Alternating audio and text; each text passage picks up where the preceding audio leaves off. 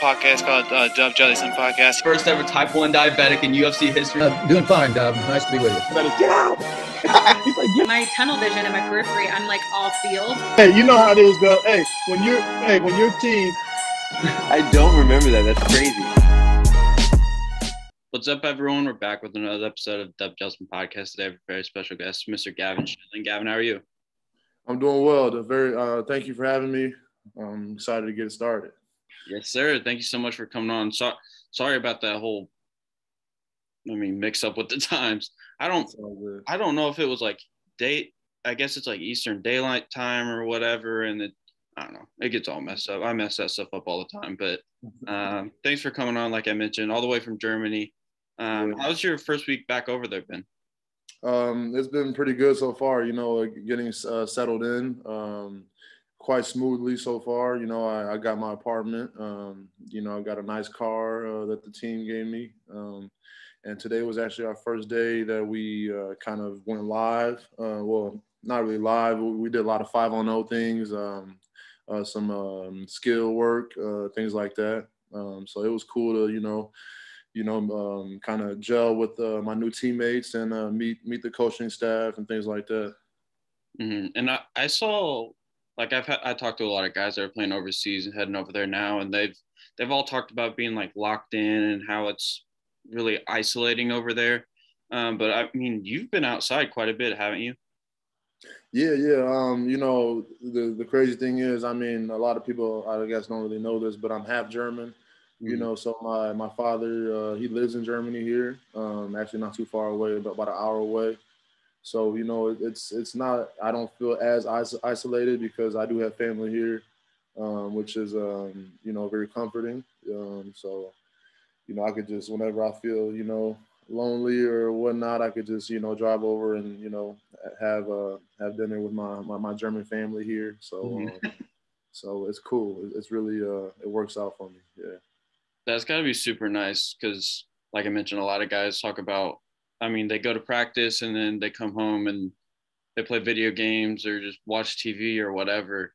How much did that help you in terms of the transition to pro basketball overseas?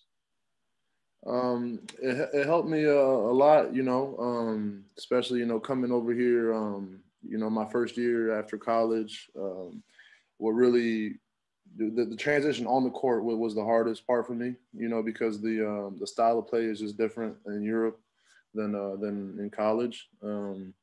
So that was something I had to get used to. But as far as like off the court, I never really, had issues, because I can speak the language as well. So I was able to meet, other people outside of the team and build new relationships like that. And, that's kind of worked out for me. Because when I was doing a little bit of prep for this podcast, I saw you'd played in Germany your entire pro career to this point. Do you think that's going to be a consistent theme going forward just because you have family there? That's something that, I have the, German passport, the dual citizenship. So that makes me, I count as a German player here, which makes me, I guess, more valuable. But I do see myself playing somewhere else, outside of Germany, definitely in the future. Just for right now, I guess being in Germany is a good fit for me. But I do see myself playing outside of Germany sometime in the future, for sure. Mm-hmm. And like you mentioned, you're kind of gelling with your new teammates today. You signed with FC Bayern Munich for the upcoming season. Talk about the process of signing with them. It's been I'm actually real grateful to be here, actually, to be playing, I guess, with the top team in Germany, and they're competing also in the Euro League, which is, the highest European league in Europe. So, I couldn't ask for a better opportunity right now. And I'm just really grateful and blessed to be in the position I am, so I'm just trying to make the best out of it now. And why do you think that this team in particular was a good fit for you?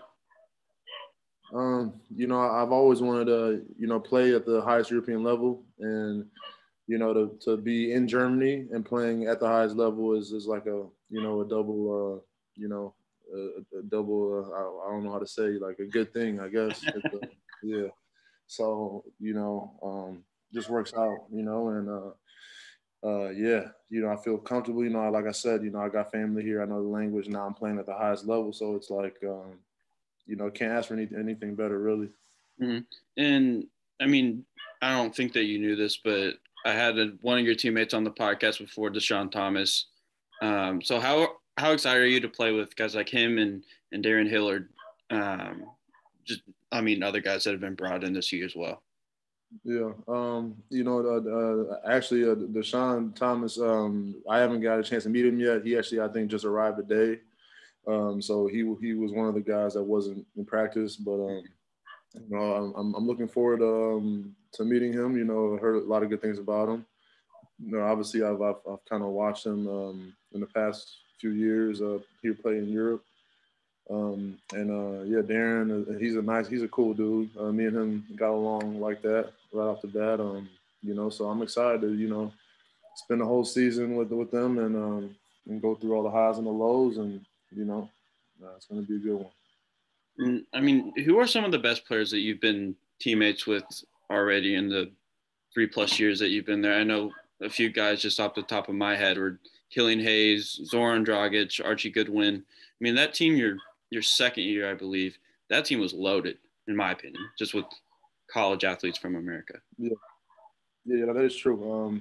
My second year, I probably had like the biggest names, I guess, that you can think of.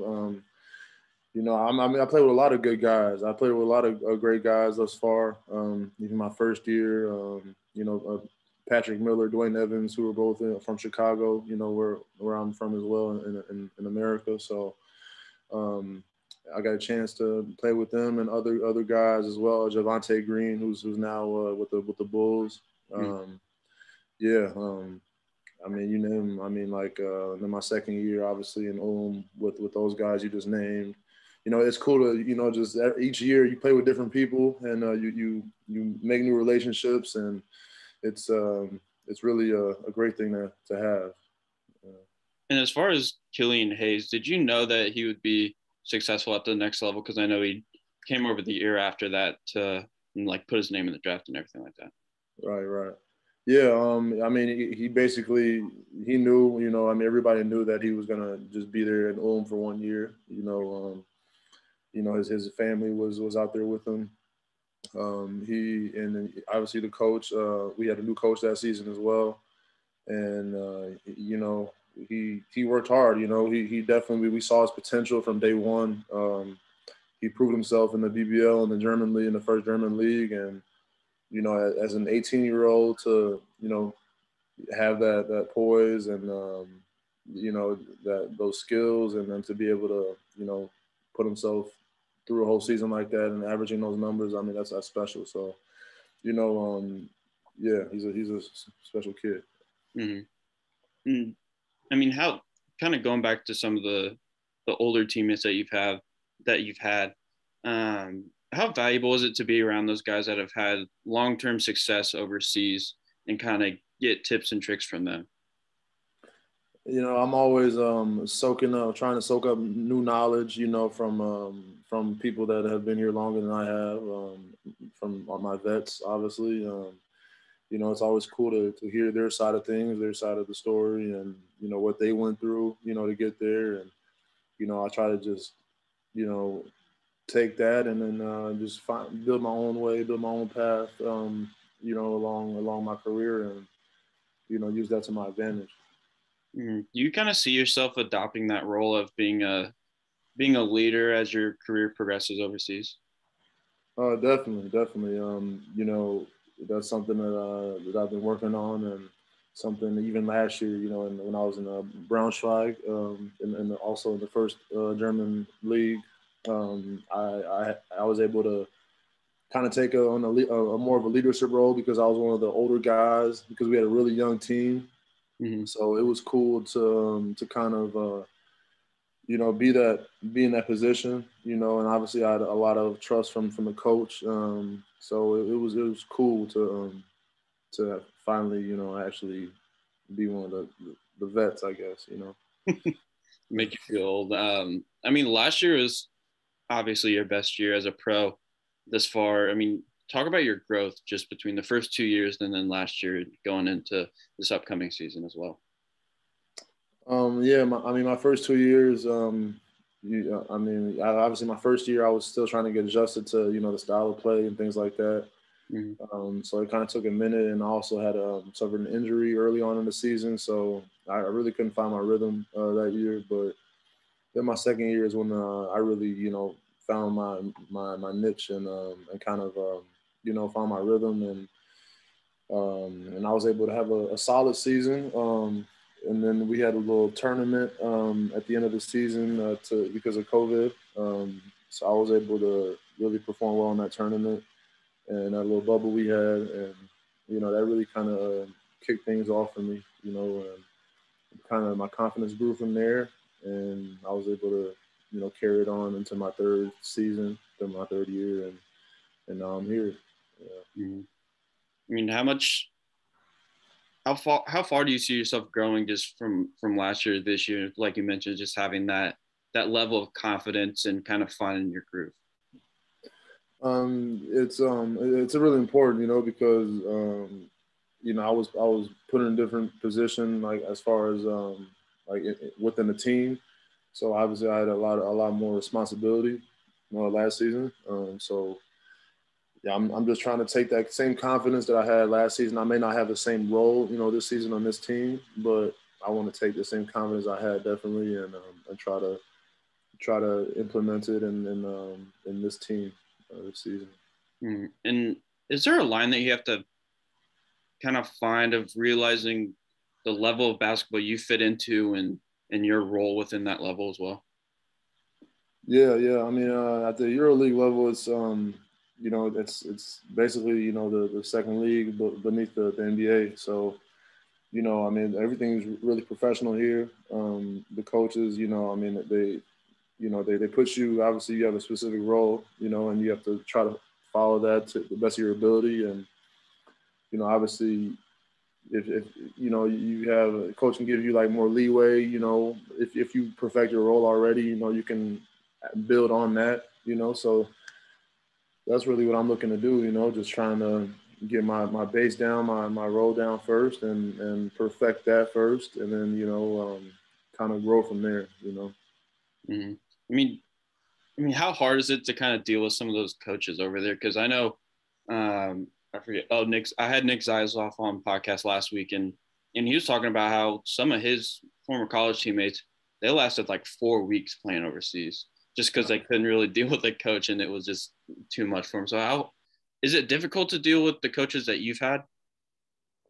Yeah, I mean, I'm gonna say this, like, European basketball is not for everybody, especially if you're dealing with a coach, with a hard coach, with a tough coach, and you're by yourself here. You really have no one to vent to, obviously face to face, like you want to. So,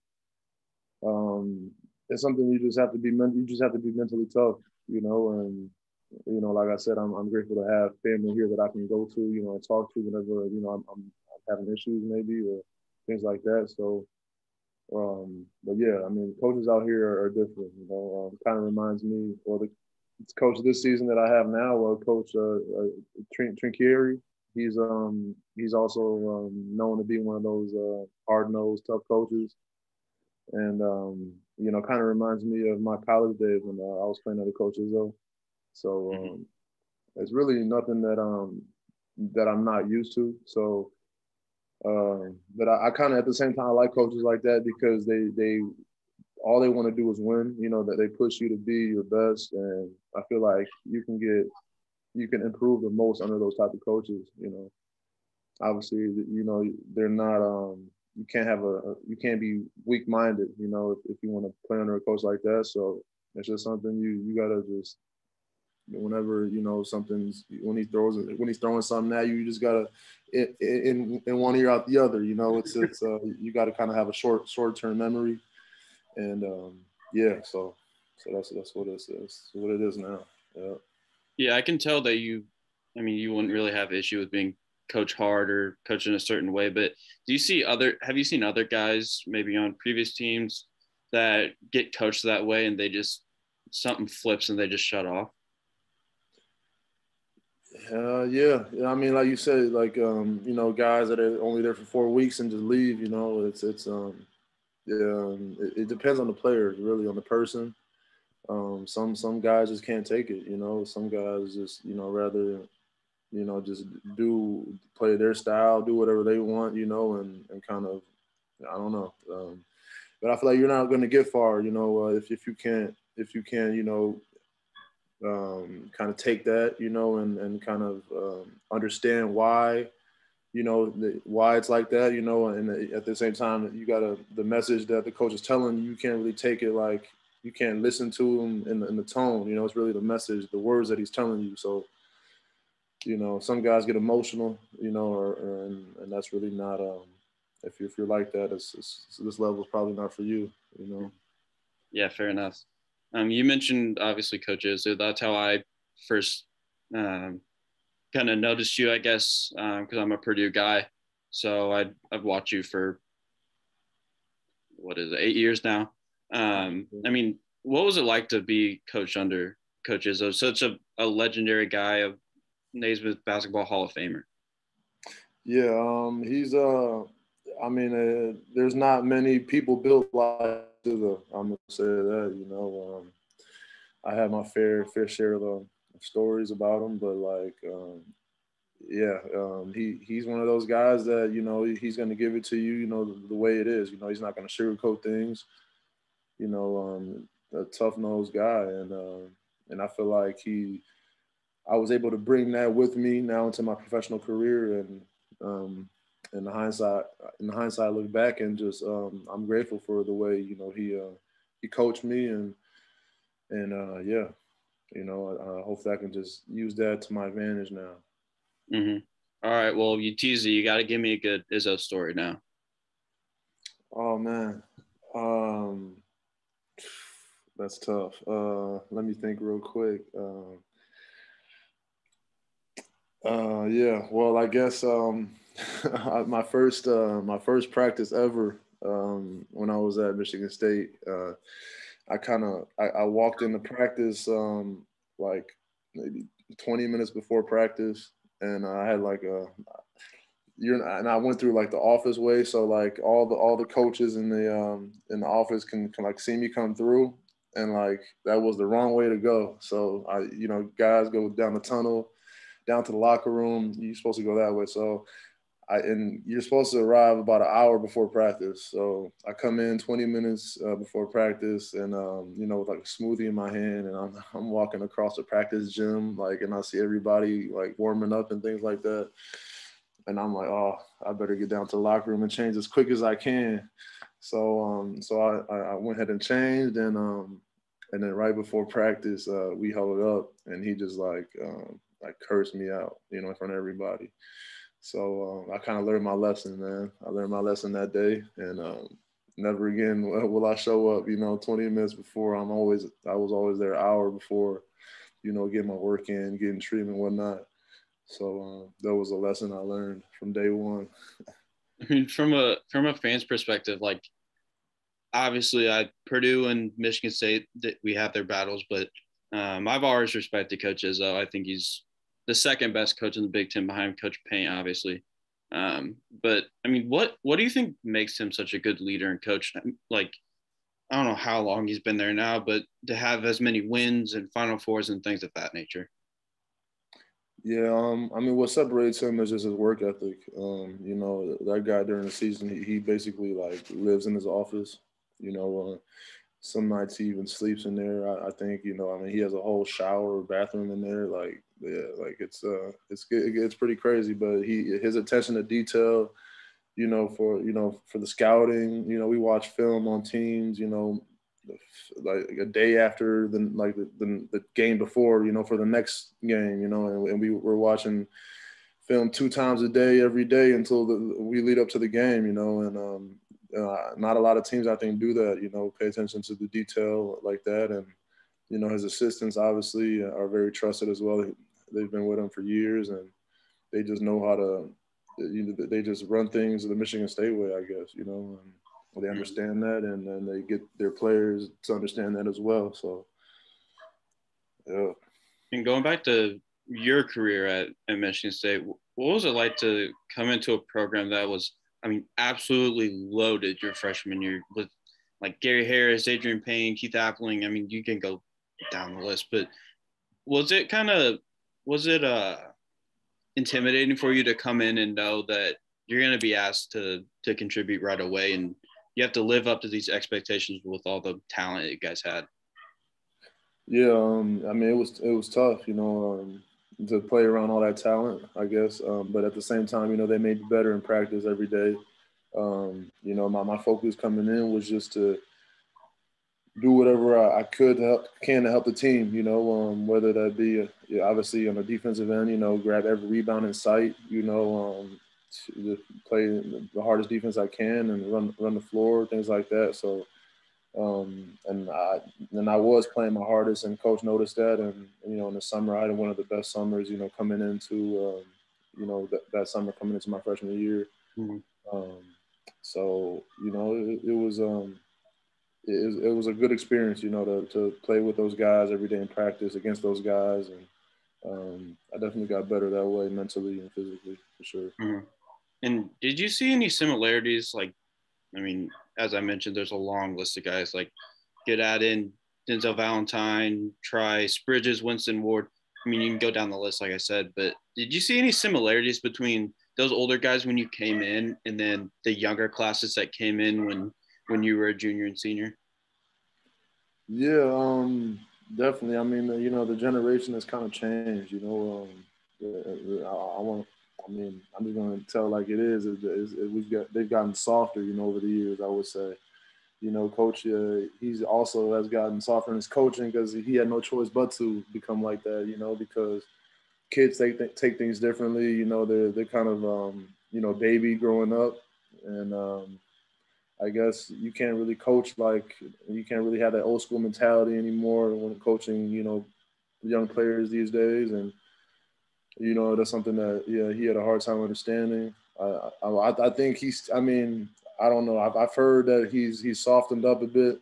So it's kind of hard to really see that, but I guess he has, and that's something that I'm sure he had a hard time doing. But, in order for him to have success now with this younger generation, it's something he had to adapt to. So. Mm-hmm. Yeah, I mean, I believe it was in the NCAA tournament. There was this whole like situation, I guess, where he like grabbed Greg Brown's arm, and Twitter like erupted about it. And I was like, well, I mean, we'll see what it is. And then the whole team like supported him. Did you see that situation at all, or were you not? Yeah, I kind of saw it a little bit while I was here.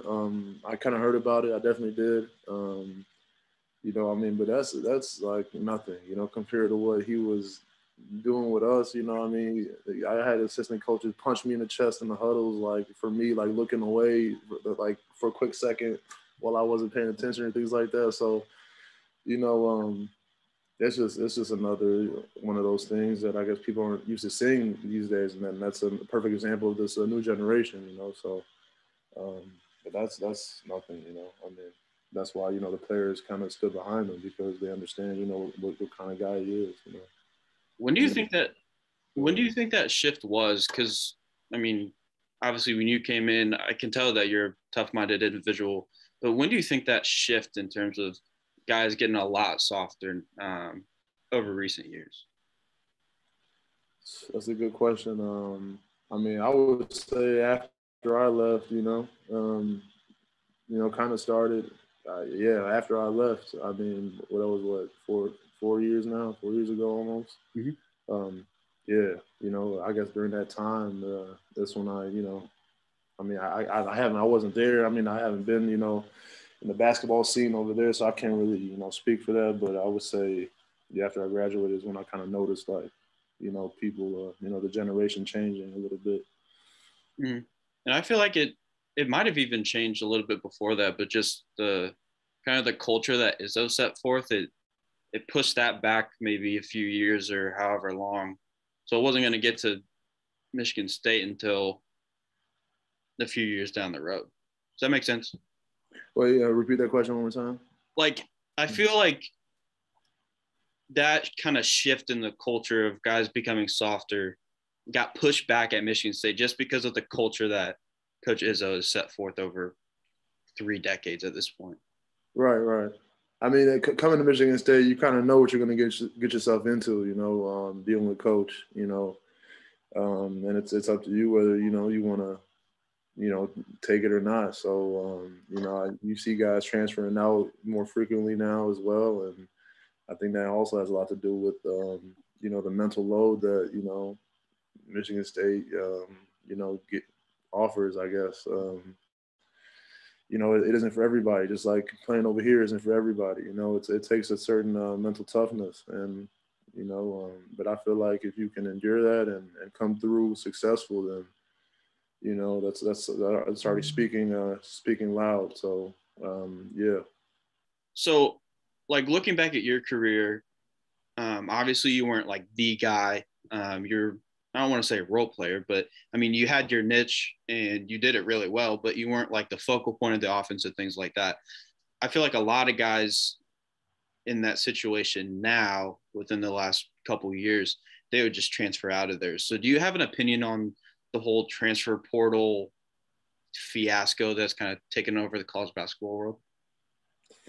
Yeah, I mean, like if the things don't go your way, I guess guys now just give up and like transfer. They think that's the answer, but it's really not. So, looking back, I'm not gonna. It's really like quitting, like giving up, and that's something I could never relate to, and that's why I didn't leave. Even when times did get tough, I just knew that I couldn't give up, so I just had to stick it through, and yeah, that's just the way it was. And then you did kind of embrace that leadership role, I would say, your senior year, because I think it was only you, Tum Tum, and Ben Carter were seniors that last your 5th year, actually.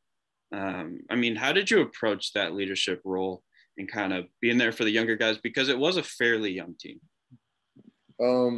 Yeah, Tum Tum was a great leader.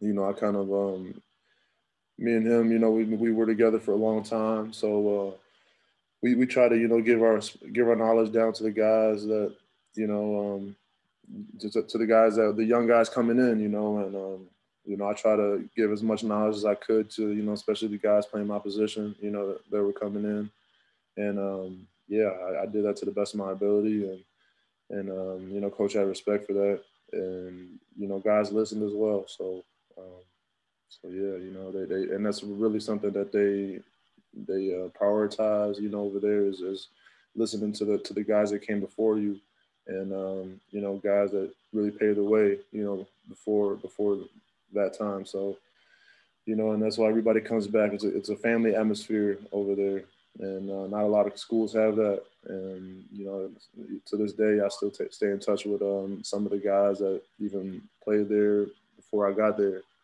Because they would come back in the summers or during the year and come practice with us, come talk to us.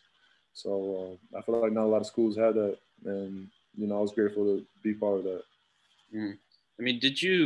I know we're getting short on time, so I don't want to hold you too long, but did you ever see yourself turning into Izzo a little bit when you were a senior, kind of having to lay down the law for the younger guys? Because I know I have a good relationship with Rayfeld Davis, who I believe you played against, but he would make people run Mackies and do the Stairmasters and all this crazy stuff. Did you have that same experience as well? Yeah, it wasn't like I wasn't the guy to really, all right, go run this, go do this, because like that's not really my type of leadership style. But like I'm one of those lead by example type of guys, and whenever I did say something, people would listen because I didn't talk much, So yeah, I just that was my leadership style, and that's something that the guys did respect at the time. Mm-hmm. And one thing I forgot to ask about was, that class of like it was Miles Bridges, Cassius Winston, Nick Ward, and then Joshua Langford. I mean, what was that group like when they were coming in to just kind of be around? It was a fun time. I mean, that was the year I sat out. I was injured, so I tried to lead as much as I could from the sideline. But it was fun seeing those guys gel together, and have success together, and um, it was cool, and I wish nothing but the best for those guys. And yeah, yeah. And then I just have a few more questions for you. I mean, do you have any favorite games or moments or stretches from your time in East Lansing? Yeah, I would have to say, well, one of my favorite experiences was obviously the 2015 Final Four, where we went to Indianapolis and played at the Lucas Oil Stadium. That was a hell of an experience, playing in front of like 60,000 fans, coming out to the court that first time and seeing all, it's kind of like you're in a dream. So that was that whole experience was once in a lifetime thing, and I'll never forget that. And then my other experience that I had was the Big Ten. We actually we played Purdue when we won the Big Ten tournament outright, or I mean Big Ten conference outright. Yeah. That was my fifth year, I believe, right? Or yeah. Yeah. It was, yeah. So, I had a great game that game, and defending Isaac Haas that game, and kind of stopping him, on the defensive end, and just having an impact to actually, win that game and win the Big Ten outright was a special moment to me. So, it's kind of a funny story about that. The day before during the semifinals, you guys played Maryland. We played Michigan, I believe. It was the first ever Purdue game I went to, and it was in Indy. So then in between games, because you guys were the second game, me and my cousin, we somehow got down to like the second row right behind your guys' bench. So we were listening to Izzo go off the entire time. So it was kind of crazy to hear him coach that way. But, I mean, those are some good games. I mean, Purdue and Michigan State, I feel like they have a lot of similarities. I don't know if you think that as well, but. Yeah. I mean, Purdue is also built on toughness, So I have a lot of respect for Purdue and respect for their culture. But it's go green this way. So Fair enough. And then last question is, do you have a favorite Big Ten rival that you like to play against, and which opposing team's environment was toughest to deal with? Yeah, playing against Michigan obviously is the game of the season. So that whole week everyone's on edge. That's definitely the game everyone circles on their calendar. So that's definitely one big game that we look forward to every season. And I'm trying to think what other team. I like playing at Indiana. Indiana had a nice atmosphere over there. So that was cool too, playing over there. That's about it. I mean, even Purdue, they have that small gym. It's whenever you play in an atmosphere like that, with the students right there, it's always tough. So yeah, that's about it though. Mm-hmm. Hey man, I'm gonna let you go. But thank you so much for coming on. I really appreciate you taking the time to do this, and good luck this season. Thanks, Doug. Thanks for having me, man. I appreciate it, man. Yes, sir. Stay safe. All right, you too.